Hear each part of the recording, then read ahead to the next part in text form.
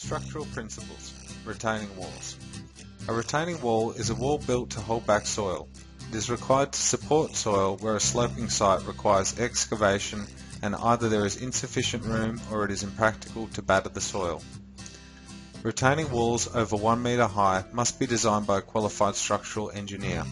The engineer designs the retaining wall so that it is able to resist soil pressure and is a stable structure. Incline retaining wall.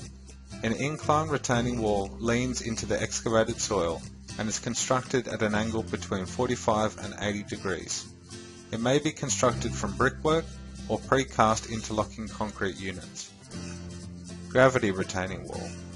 A gravity retaining wall relies on its own weight to resist overturning forces from the soil. It is typically constructed of heavy materials such as stone, brickwork or concrete.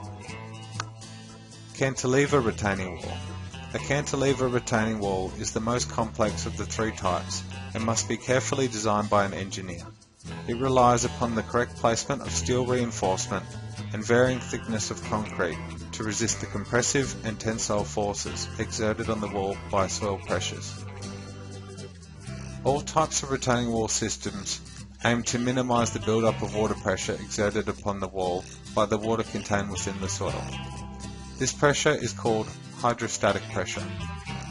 Minimizing hydrostatic pressure can be achieved by carefully controlling the backfill that is placed behind the retaining wall.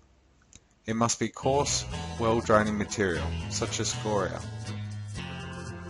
An agricultural drain placed behind the wall within the free draining backfill will help drain the water away to the stormwater drainage system. A series of weep holes in the base of the wall will also minimize the effects of hydrostatic pressure exerted upon the wall. In some cases, retaining walls form the external wall of a building and therefore must be adequately sealed to prevent moisture entering the building. This is achieved by applying tanking, which is a waterproofing system that incorporates waterproof membranes.